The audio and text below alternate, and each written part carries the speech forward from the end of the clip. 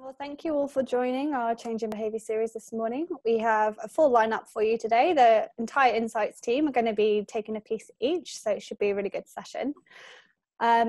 Just a small housekeeping point to put any questions into the comments box on the side, and we'll address those at the end, and just to keep yourself on mute. We will be recording this session, so if you have to drop off, no worries, you can just go to our YouTube page and you'll be able to watch it. We'll also send it around afterwards as well. So I'll introduce the team. We have Alex Wright, our head of Insights, as one of our speakers today. We also have Nathan Lawson, who are our two regulars. And then today we also have Emily and Emma joining us as part of the lineup. So I'll hand over to the team to get started. This week we're looking at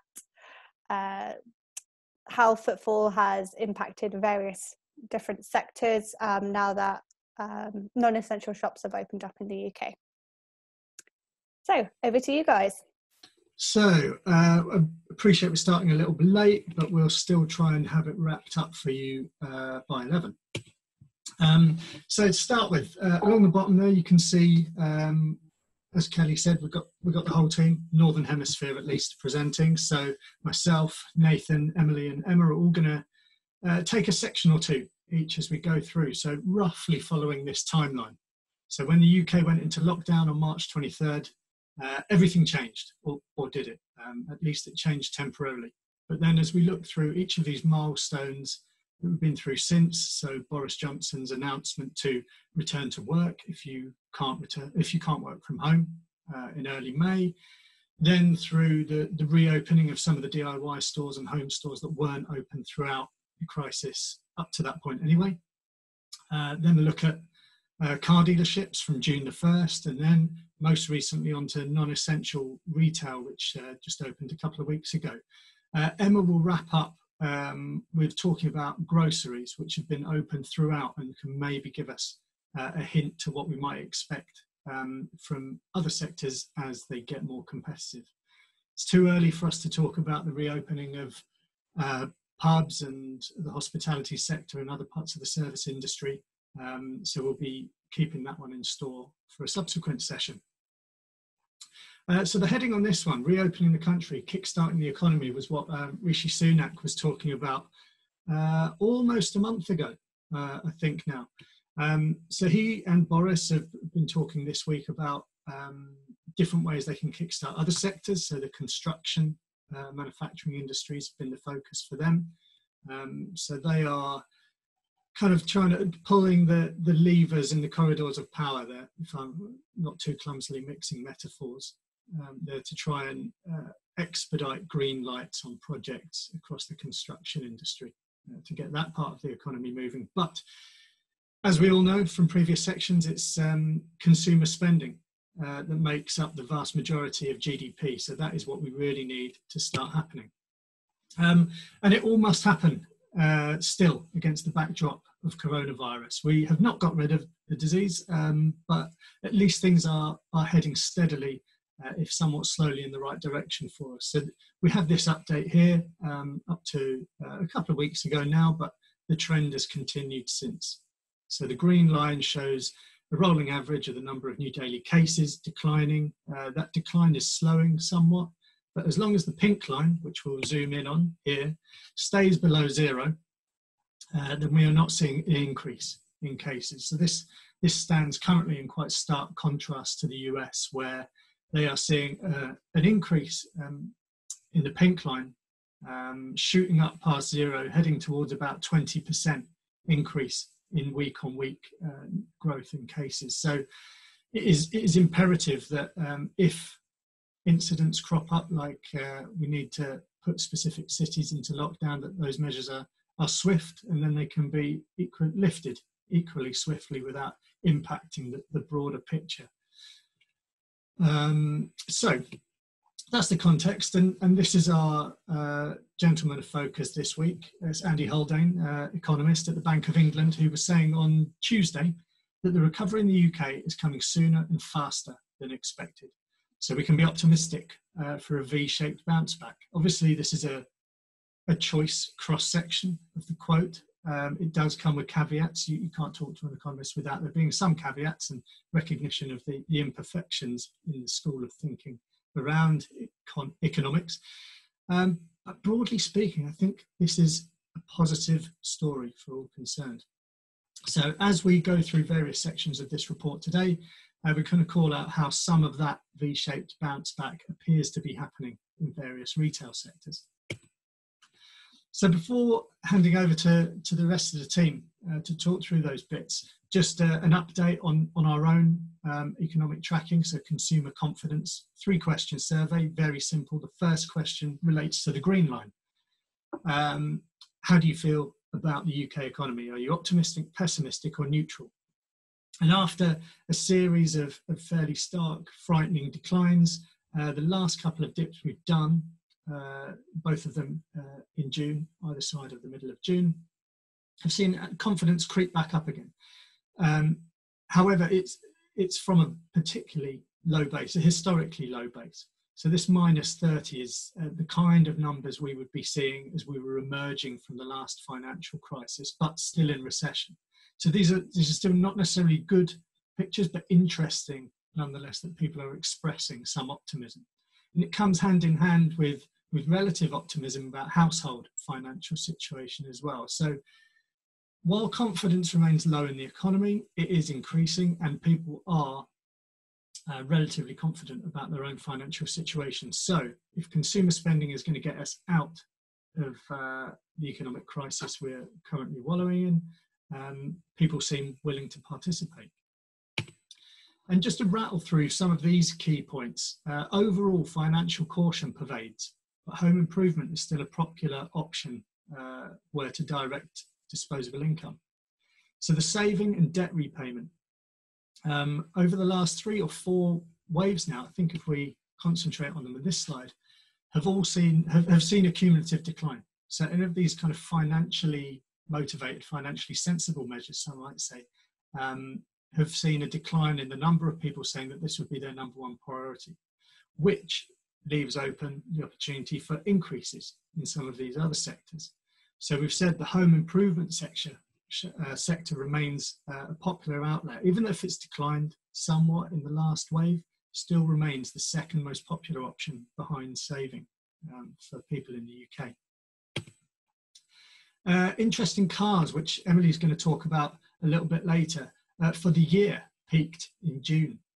So there was more demand upon the dealerships reopening than there was at the beginning of the year, which is interesting. It's flattened a little bit since, but we're keeping a keen eye on this in the run up to Q3. Obviously, the new registration plates will be due for launch in September.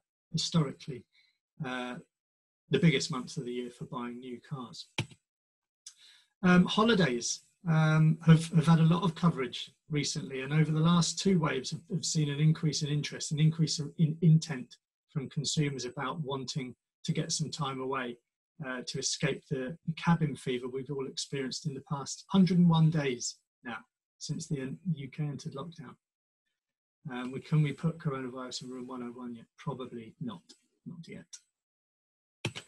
And the last element on this is that if consumer spending is going to get us out of this, it might have to be little and often.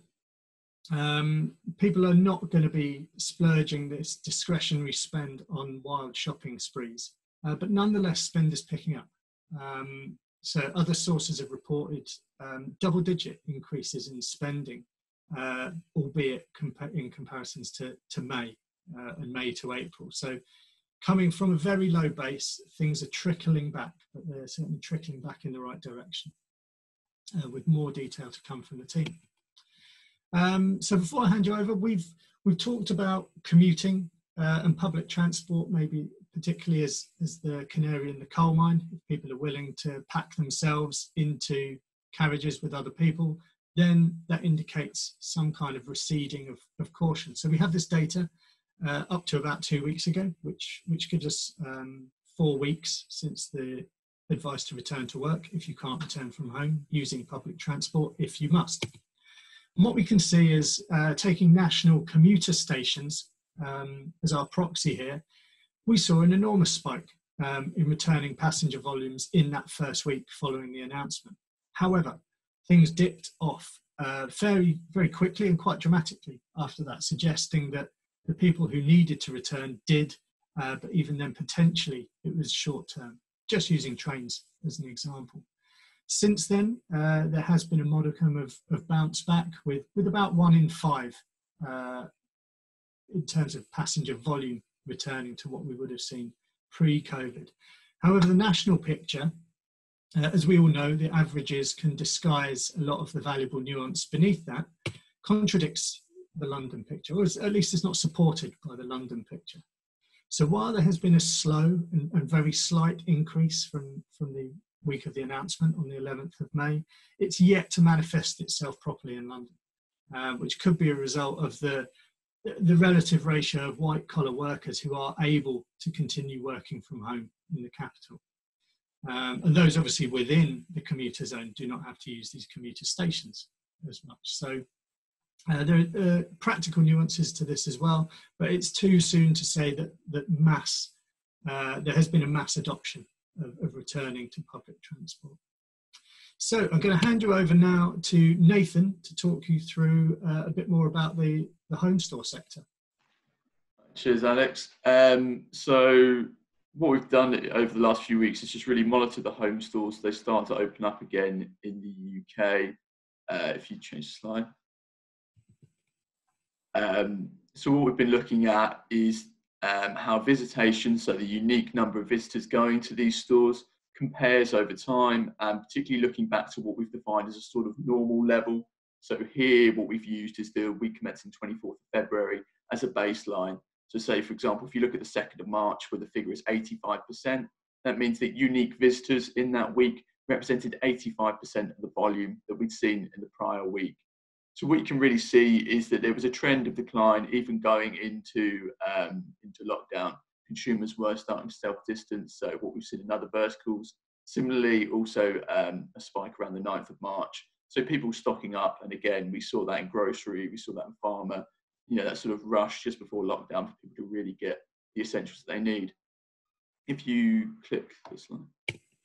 On the week commencing the 18th of May, so this was the first week that really saw major openings in the category. There were a couple that did stay open because some of them had the protected status, but mainly these retailers focused on home delivery or sometimes click and collect. But really in this week, we saw a lot of reopenings, and that sort of buoyed footfall in the short term. So we see that visitation was about 60% of the normal level, but actually that rather than indicating a sort of starting point, the sort of low point for consumer confidence that they could then build off, actually it seems like it was a bit more of a short-term burst. So people having this pent-up demand, as Alex showed, spending on home was one of the key parts of intent. And people, if you live near a Dunelm, if you live near a Range, suddenly it reopens, you've got this need, you go in, you buy that product, but you don't need to return. So you're not seeing as many incidental visits, you're not seeing people go back for more sustained needs, people trying to minimize moving around. So then you saw visitation really drop to new lows for 3 consecutive weeks. And that's despite some more retailers coming back online. But what's really interesting, and one of the really key themes of this, is that when we see the week of the 15th of June, things pick up again. And this continues into the week 22nd of June. This is where non-essential retail started to reopen. So this is really important, going back to sort of what Alex has talked about, consumer confidence. There's so many parts to this. It's not just the economy. It's also in terms of health and the risk of going out and about. And of course, by opening up more areas of retail, you're seeing people become a bit more confident. You're giving them, new areas to try and return to familiarity, and it helps boost confidence that can then lead and feed into other areas. And on top of that, you've got incidental visits, so more reasons for more consumers to go to areas of retail that then benefits, and the high tide rises all ships, as they say. So just skip to the next one. And click again. And so there's some key trends in terms of home footfall that we've observed over the period. As I said, in the week commencing 9th of March, you saw a sort of stock up mentality. And this could be quite interesting. Hopefully we don't get a second wave, and maybe we won't in the UK, we might see in some other markets, but it could provide an indicator of what we could expect again. So consumers taking in the sentiment that's been given out by the news, by the government, and actually leading people to stock up in advance of the lockdown coming into place. Click again.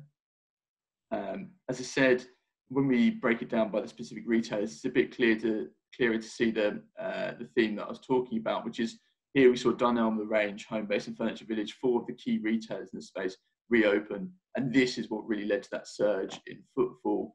And as you can see, for the 25th, the 1st and the 8th of June, successive weeks of decline. So as I said before, not reflecting a building consumer confidence, but actually short-term demands necessitating people to return. But actually, in the last couple of weeks, some really positive numbers. So you're seeing consecutive weeks of increase for all but 2 of the retailers, leading to week-over-week increases in footfall, which is the first time since pre-COVID.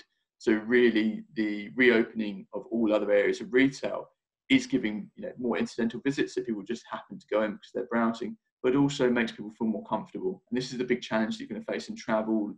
Pubs will also face this, so I expect after people have their first taste this weekend of the experience, is making very familiar aspects of our lives alien again. And so rebuilding confidence is not just about financials, it's also about behavioural and the societal sort of impacts. And so what we've seen here is 2 consecutive weeks of increase, and we expect that actually as more areas open up, whether that's pubs, restaurants, cinemas, gyms, people become more confident. Their footfall is leading them to go into different areas of the retail high street, then actually this will feed in and benefit parallel verticals, so the ones which aren't directly addressed by different relaxations, by different policies, because of the fact that it helps rebuild consumer confidence.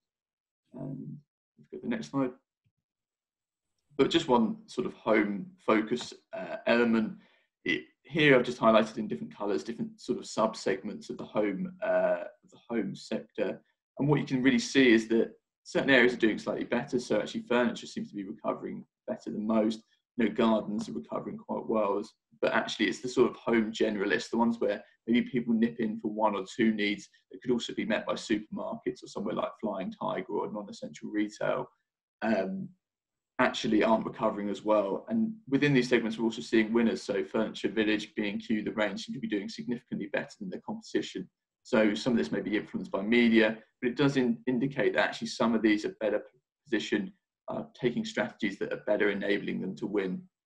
And that's Bushbill. Thanks, Nathan. Without any further ado, hand straight over to Emily to talk through autos. Let me know when you need the needs changing. Sweet, thanks, Alex. Yeah, you can go to the next one straight away, please. So we've just been measuring automotives week on week since the reopening. So obviously, as Alex pointed out at the beginning, things closed on 23rd with the lockdown, and then automotives are opening up again on the 1st of June.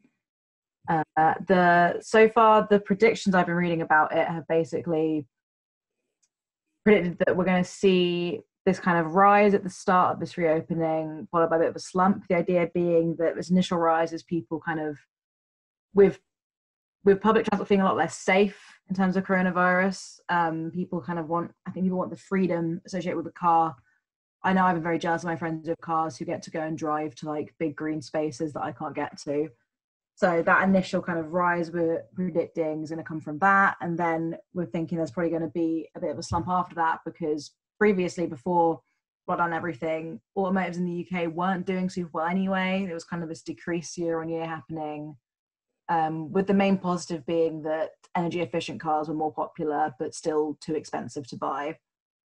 So I think the financial difficulties are going to come into play after this initial rise, and then we might see a bit of a drop again. Next slide, please. So this is the weekly share of footfall. So this is the share among all the brands that we've measured here.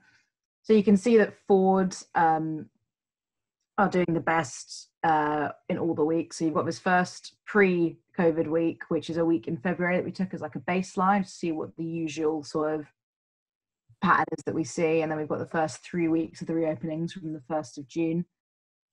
Ford seems to be doing the best in all the weeks that we've measured, but you are seeing in this 3rd week that we've got that it is sort of evened out back to its pre-coronavirus level, which I think is coming from a few of the other brands getting this sort of bump up in this week that we've measured. We've got like Hyundai, Mercedes and Nissan seem to be doing a fair bit better than their previous weeks. The really interesting thing that we're seeing here, though, is that brands that were not doing so well in terms of their share of the footfall before coronavirus seem to suddenly have perked up quite a lot in this sort of post-lockdown period. So brands like Kia, Renault, Alfa Romeo and Fiat, which you'll see in the pre-week, pretty low share of the footfall across the market, but then suddenly, in this past 3 weeks, they've like shot up, which I think is most likely a reflection of the different consumer needs that we now have, because people are thinking more financially, because it's been kind of a hard time for everyone with furlough, etc. happening. And then people maybe having just like different needs and like consumer values about cars and that kind of thing, and maybe feeling a bit less about going for the most like flashy sort of car and more going for just the most useful and maybe the most financially viable. So if we could go to the next slide, please. So this is just looking at the footfall percentage we're seeing compared to how it was pre-coronavirus. So if you imagine that pre-COVID is your 100% of footfall, and then we're seeing the percentage of that we've seen throughout the week. So we're seeing a really positive trend. You can see for nearly all, in the table on the right, you can see nearly all of the brands apart from Lexus and BMW are doing their best in terms of recovery in the most recent week that we've got. And the graph is showing the same thing. So interestingly, the brands I mentioned before that are doing surprisingly well when they weren't in terms of market share, also seem to be doing the best in terms of recovery. So if you look at like Alfa Romeo, Fiat, Kia, they're all on like 50% recovery as of 2 weeks ago, which is really, really impressive considering how quickly that's turned around, and considering that other brands, even like Ford, which is like always the most popular in terms of footfall and often sales, is only on 34% and has been quite like a incremental increase, like 2% each time sort of thing. I'll also mention that the BMW and Lexus having their best recovery the week before. The number's actually not super different for them between week 2 and week 3, so it's not like a massive difference or anything there. Yeah, so it's just interesting to see these different sort of consumer values coming into play for different brands that we're seeing recover a bit better than brands you might expect to recover much better. Next slide, please, Alex. So just to kind of sum up the automotive stuff, like I said, the prediction is that there's going to be this sort of initial rise as people really want the freedom of having a car again, and then followed by a swift fall because of the financial implications that coronavirus has taken on everyone. And we are sort of seeing this rise that was predicted. So we're seeing an increase in all the footfall. The recovery seems to be going quite well for all the brands.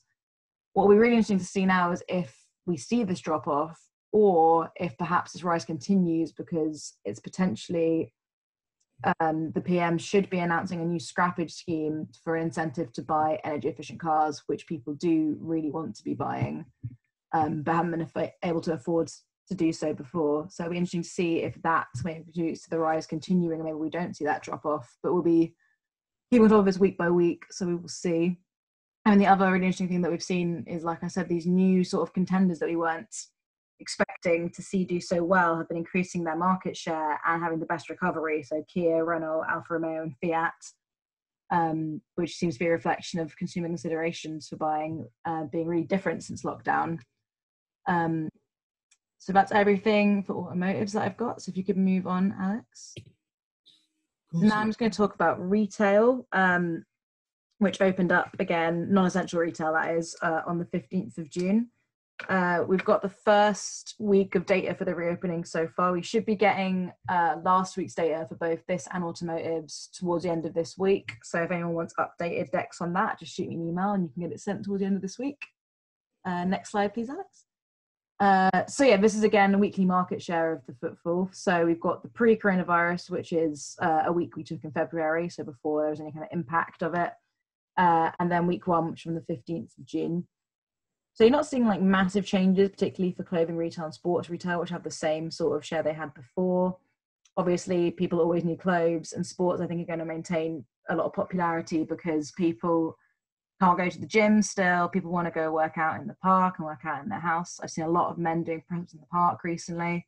So sports retail, I think, is going to maintain its kind of similar share throughout. The interesting thing here is that electronics are seeing a bigger share than they had before COVID hit, and I think that's a reflection of people basically wanting to deck out their house a lot more, because you need good entertainment systems, because you can't go out anywhere, you can't go to cinema or anything. So you want to have a really good TV, a good laptop, etc. And then also, of course, everyone's working from home, or most people are working from home anyway. So you need, like, you know, your second monitor, good laptops. It's becoming a lot more necessary to have these good gadgets and electronics in your home. So next slide, please, Alex. So this is again the footfall percentage compared to before coronavirus. So we can kind of see the recovery here.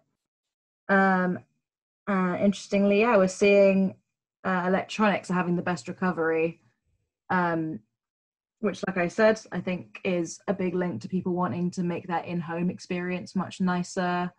I think it also kind of links to what the consumer surveys Alex went through was saying about how people are pretty keen to spend on home improvement. People just want to make their home space as nice as possible, because we're still going to be stuck here for a while. And I think people, even though lockdown's easing, people are still very cautious about going out too much. I think everyone's going to feel a bit weird about going out too much once it ends anyway. So people want their home space to be as lively and entertaining as possible. So electronics, I think, make a lot of sense. And also, I think, in terms of what you want to go for an in-person experience to, like, I think clothes you can buy online pretty easily. You don't go there just to get like an expert opinion. But electronics, you go to Curry's PCL because you have no idea what you want from your laptop and you want someone to give you expert advice. Or you go to Apple because they've got their geniuses there who can tell you exactly what to get and what to spend your money on. So I think the recovery for electronics makes a lot of sense, because the in-person experience there is really important and really valuable compared to maybe some other types of store. So we're going to be measuring that week on week. So we should be getting, like I said, last week's data through towards the end of this week. So we start to maybe see what kind of pattern we're seeing, if this electronics thing continues. And that is everything from me. Cool, thanks, Emily. And now just over to Emma to wrap up in a couple of minutes what we've been seeing as a general trend throughout for the grocery sector. Great, thank you, Alex. What we've basically been doing is taking a measurement every 2 weeks since pre-COVID period in January. Thank you for changing the slide.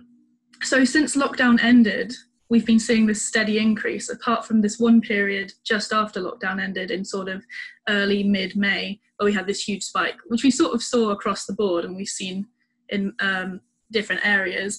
But since then, we've dropped down and we're starting to see this steady increase again, period on period, which reflects what we've seen in other countries after lockdown ended. So that indicates that's probably going to be the pattern that we see continuing. So it sort of indicates that customers are interested in being safe, they're not rushing back, and that might be one of their key concerns. If you go to the next slide. Thank you. So we also saw that same pattern in loyalty, except the inverse. So loyalty dramatically decreased during this period, which sort of indicates that consumers were quite excited to go back and to visit lots of different stores. But this was just a one-time thing. It was a false recovery, and now loyalty is back up to where it was at lockdown levels. It's actually, in the last period, it's gone up a little bit, while footfall has also been increasing, which indicates that consumers are going outside more, they're going to stores more, but they're only sticking to one or two trusted, reliable stores. They're not shopping around as much as they used to. So that means that the shops that they are visiting are even more important than they used to be. If you go to the next slide. So if we look at all of the stores, we can see that the big four have seen the largest boost in loyalty, which reflects before lockdown they were still high, but they weren't as high as they are now. That's probably because they've been following all of the safety rulings. They're larger, they're more reliably stocked, and they're well known, people trust them. So of those stores, Asda and Tesco have the highest loyalty right now at about 90%, which is really, really high.